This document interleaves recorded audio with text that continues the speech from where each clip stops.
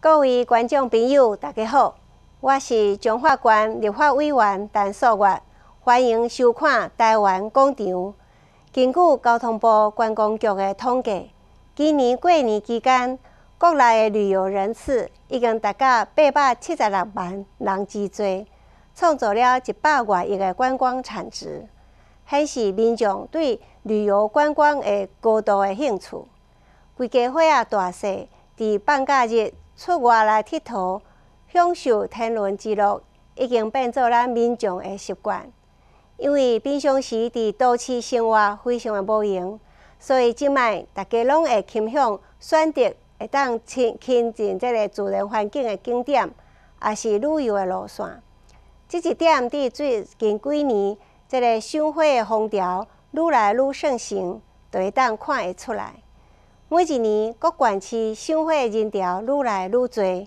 嘛，互地方政府开始来配合花季，筹办相关的活动。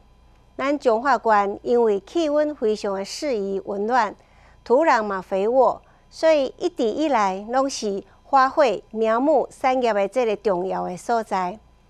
中华县政府嘛利用本身的优势，甲在地景点来结合，规划出有特色的赏花的活动，发扬彰化身为花的故乡的美名。像4、5月份油桐花开的时阵，中华县就杀出4乡镇9大景点，结合花坛、火山岩、社头、清水岩、园林八哥山，甲彰化市八卦山，搁来搭配地方特色的表演、农产品的市集。互游客毋但会当欣赏美景，还阁会当深度来熟悉彰化。而且毋但油桐花，彰化阁有蜀葵花、黄花风铃木、木棉花等等，拢是未来真有发展潜力的这个花卉。其实，即摆各地方政府已经拢在努力来发掘自身的特色，发展在地的观光。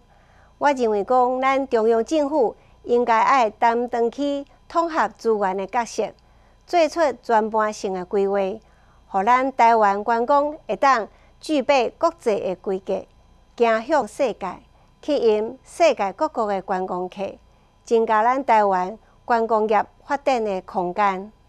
咱台湾丰富多元的自然景观，是上天赐予咱上好的礼物，咱爱好好来珍惜甲把握。将咱台湾福尔摩沙的美名继续互伊流传落去。咱今日就先讲到这，感谢各位观众朋友的收看，咱后一回再见。